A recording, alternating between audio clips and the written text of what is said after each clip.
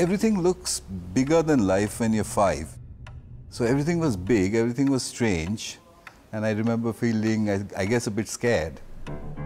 Like many children, I remember my school years fondly, but the bits I remember fondly aren't the bits I should have remembered. You know, I remember the play and the sport and the naughtiness and the playfulness and the mischief. In fact, I remember the bits that were non-standard. I remember being bored a lot. It didn't bring out the best in me, and you know, I got through it anyhow. So it's, you know, I was not a great fit, or the system was not a great fit for me. It's kind of crazy when you think about it, that we take all these children and we force them to try to adapt to this really complex bureaucracy, this system. The system should adapt to them. The origins of traditional education lie inside the military to a large extent. They needed identical people, soldiers, administrators, and so on, so they produced a system. When the Industrial Revolution happened, they too wanted identical people in their assembly lines, even in their consumers. They wanted consumers to be identical so that everybody would buy the same things.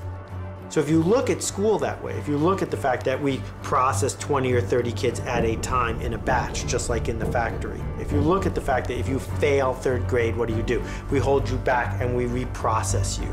All matching the way the factory works.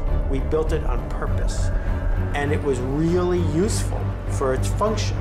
But we don't have a shortage of factory workers anymore. We're probably at the death of education right now.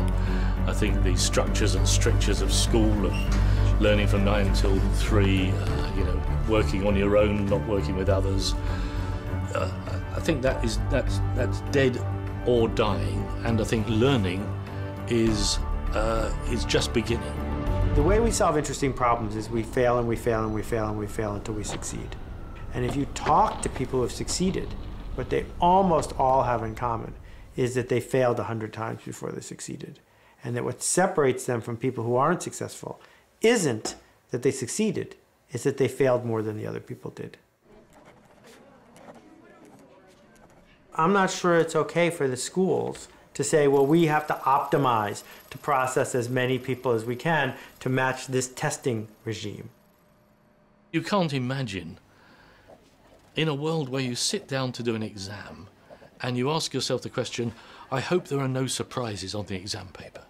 And your teachers think, I hope I've prepared him for everything. How would that prepare you then to go out into a world that every day is going to surprise you? You know, it's full of the surprises of the economy, of society, of politics, of invention, of technology. Every day is a surprise. Learning prepares you to cope with the surprises. Education prepares you to cope with certainty. There is no certainty. The teacher stands between the child and the formal education, trying to make the child face that system. And until that system breaks down or disappears, she has an incredibly difficult job of keeping the child's curiosity alive and at the same time saying, listen, by the time you're 16, you'll have to start memorizing certain things so that you can go and sit for that examination, clear it, and get out of school properly. No one I know takes standardized tests for a living. So why are we using standardized tests to see if you're going to be good when we don't have standardized tests after you take it? It's infected the entire marketing ecosystem of education, because famous colleges are famous because they're picky about your SAT scores. Parents want their kids to go to a famous college. Parents push the school to create kids who will get into a famous college by doing well on the SAT, all of which is corrupting the entire reason we have education in the first place.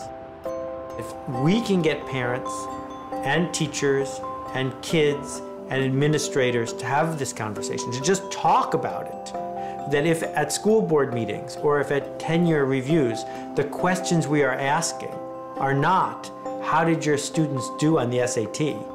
But instead we say, the SAT makes no sense, famous colleges are a scam, we need to create a different thing. And we can have this conversation, then change will start to happen.